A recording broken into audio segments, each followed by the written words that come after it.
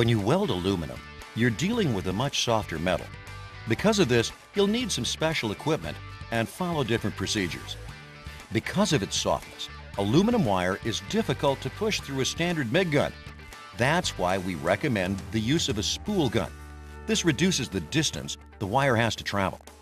You can also use a push-pull gun as well, but only on the Miller 252. For aluminum welding, you will need to use 100% argon shielding gas. Connect the weld cable from the spool gun to the positive stud in the weld compartment. To install the wire into your spool gun, remove the spool canister cover.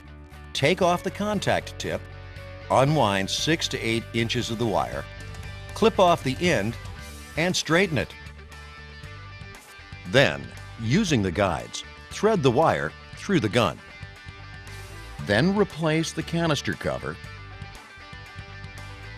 close the tension arm, and reinstall the correct contact tip to match the wire diameter. Then install the nozzle. To test the drive roll tension, feed wire onto an insulated surface. If it is too loose, you will get results like this. Increase your wire tension until a consistent wire speed feed is achieved, giving you this result.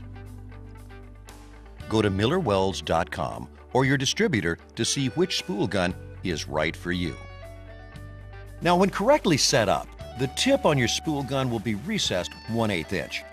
And before we start welding, here's a couple of tips to make life easier. We recommend that you weld only on 14 gauge or thicker aluminum using the MIG process. If the aluminum is thinner, you may burn through the workpiece. Again, clean pieces weld the best. Remove the oxides with a stainless steel brush. A separate brush should be used for cleaning aluminum. Using the right wire is critical.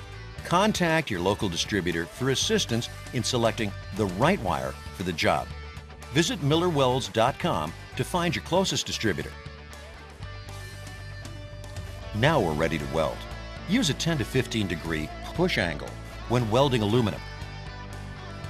This angle will clean the material by allowing the shielding gas to get in front of the weld puddle. If you use a pull or drag angle, the weld will appear black and sooty. Keep the nozzle about 3/4 inch from the work surface. Any closer and you may get burn back or other feeding problems.